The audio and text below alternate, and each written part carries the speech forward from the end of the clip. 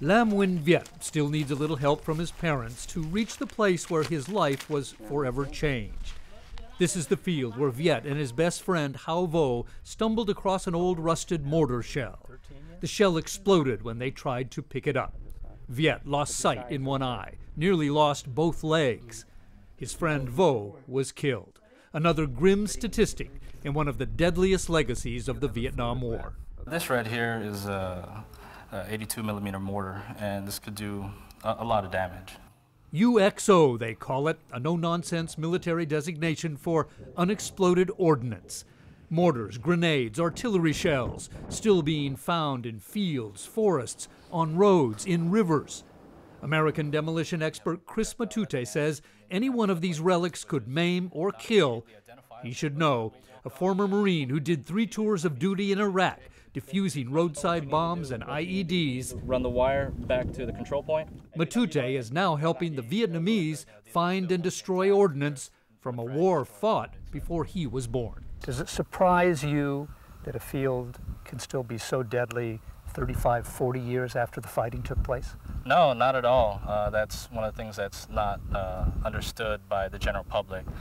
By some estimates, there are nearly 1 million tons of unexploded ordnance in Vietnam, contaminating up to 20% of the countryside, with one of the heaviest concentrations in Quang Tri province, the narrow strip of Vietnam that once separated the communist north from the U.S.-backed south.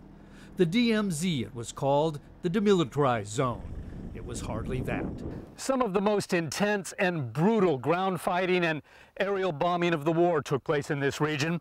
More than 3 decades on, bomb craters still pockmark the countryside for miles on end. Today, Quang Tri is a front line once again for groups like Renew, a U.S.-funded project to train and deploy Vietnamese UXO teams with the latest safety equipment and technology, including this high-tech tractor fitted with an oversized metal detector, computers, and GPS system.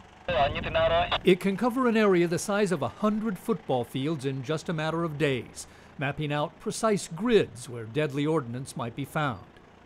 Grid by grid, the search is then narrowed by teams with handheld detectors.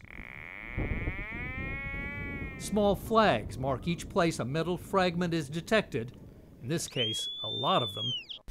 Then the most dangerous chore, slow, methodical probing by hand until each piece of metal is found and identified.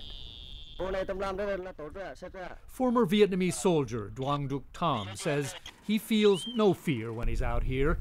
He's confident that the training and equipment from his American friends will keep him safe. And whatever the risk, it's worth it. I feel like I'm in a battle to win back the land, he says, for the people who need it to live safely. Is this typical of what you find out here? This is very typical of what we find out here. Matute says this is just the sort of shell that could be set off by an accidental kick or simply by static electricity. Who knows what conditions are inside of that? I'm not going to chip away at that aluminum to find out, what condition this fuse is. That's just silly. So we have to treat it as if it were sensitive. There is only one way to be certain this shell is out of commission for good: blow it up, right where it was found.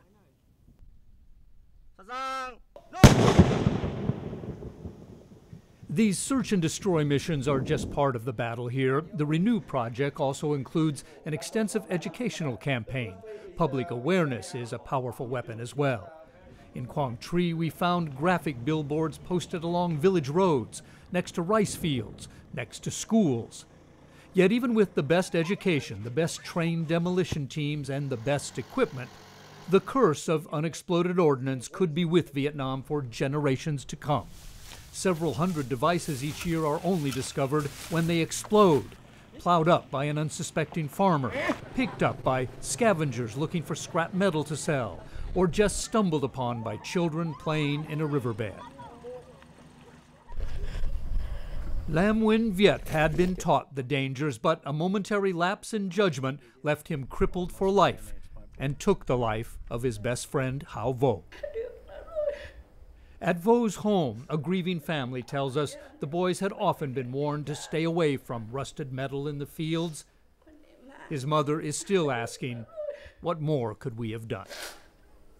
This is Mark Litke reporting for Worldfocus in Quang Tri Province, Vietnam.